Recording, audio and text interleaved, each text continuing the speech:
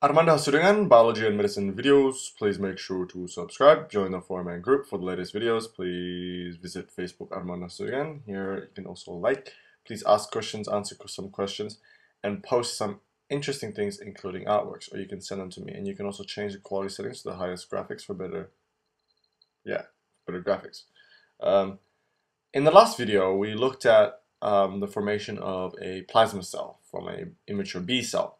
And then we learned that the plasma cells with the CD4 T cells and the CD8 T cells, the T helper and the T killer, they will want to leave the lymph node to initiate and promote the immune response. And this is and these cells make up the adaptive immune response, the B cells and the T cells.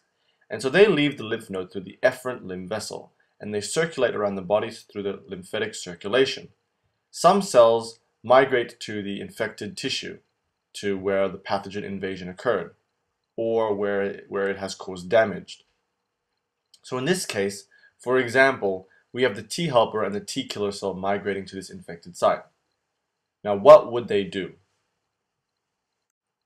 For starters, a T helper 1 cell will promote tissue macrophage engulfication of a pathogen by secreting interferon gamma. Let's have a closer look at the T helper 1 cell and look at its functions and what it secretes and how it promotes the immune response. So T helper 1 secretes interferon gamma, and this activates macrophages to destroy pathogen. T helper 1 also secretes TNF alpha, which stimulates diapedesis of leukocytes so that the leukocytes can enter the injured or damaged tissues or infected tissues much more easily. T helper 1 also secretes interleukin-3 and GM-CST, which stimulates macrophage differentiation in the bone marrow. So it allows bone marrow to produce more macrophages, or monocytes in this case. T helper 1 also secretes a chemokine CXCL2, which is a chemotaxis attractant. So this chemoattractant will attract more leukocytes into the area, if you know what I mean. Now the T killer cells, their role, as I mentioned earlier, is similar like natural killer cells. They essentially kill infected cells. So in this case, the macrophage is infected, and so the T killer cell will kill it. The plasma cells, and also in the lymphatic circulation, are long-lived plasma cells, and so they will continue on to the bone marrow through the lymphatic circulation. In the bone marrow, they will secrete their antibodies, and the antibodies secreted by these plasma cells will promote the immune response, the adaptive immune response. And so this plasma cell will secrete antibodies. The antibodies will travel via the lymphatic circulation and/or the blood circulation. These antibodies can also encounter pathogens along the way and help destroy it.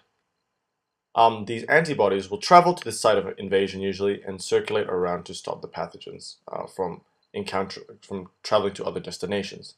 So here we have the antibodies, and the antibodies will bind onto the pathogens, let's just say, and it will promote phagocytosis as well as many other things.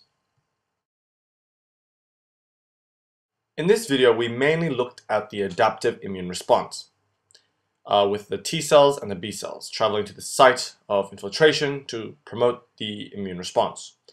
Now let's just take a step back and look at the innate immune response, because there is an important group of proteins known as inflammatory mediators.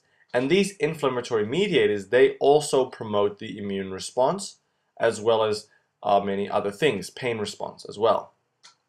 So these inflammatory mediators are part of the innate immunity and also part of the adaptive immunity to an extent.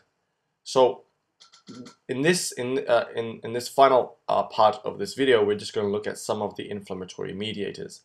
So here I wrote arachidonic metabolites. This is a mistake. This should say inflammatory mediators. And there are two types of inflammatory mediators.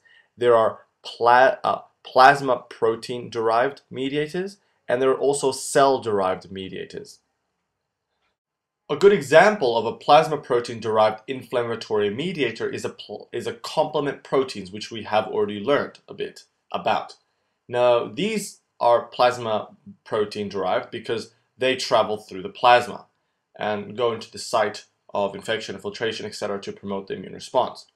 And we won't really talk about the plasma protein derived, we'll mainly concentrate on the cell derived, which means that these inflammatory mediators come from cells specifically, right? So cell derived inflammatory mediators, we have serotonin and histamine, which are good examples. Serotonin and histamine, as we might know, causes vasodilation and increases vascular permeability.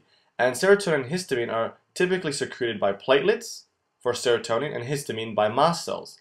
And as we know, this is important for the immune response. Now, cell-derived inflammatory mediators, another important group, are what's called the arachidonic acid metabolites. And this group is very important. And there are many types of arachidonic acid metabolites, but there are three main groups, you can say.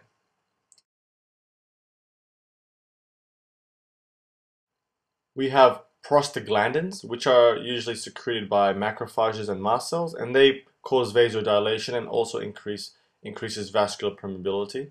We also have leukotrienes, which causes vasoconstriction but increases vascular permeability. And then we have lipoxins, which are secreted by neutrophils through the activation of platelets. And lipoxins actually are inhibitors of inflammation. Important thing to know. And it also inhibits neutrophil adhesion on epithelial cells and also chemotaxis, which basically inhibits inflammation. So that was it for the inflammatory mediators. That's just important to know because these inflammatory mediators are important in hypersensitivity response, which we'll learn about later on in this immunology map.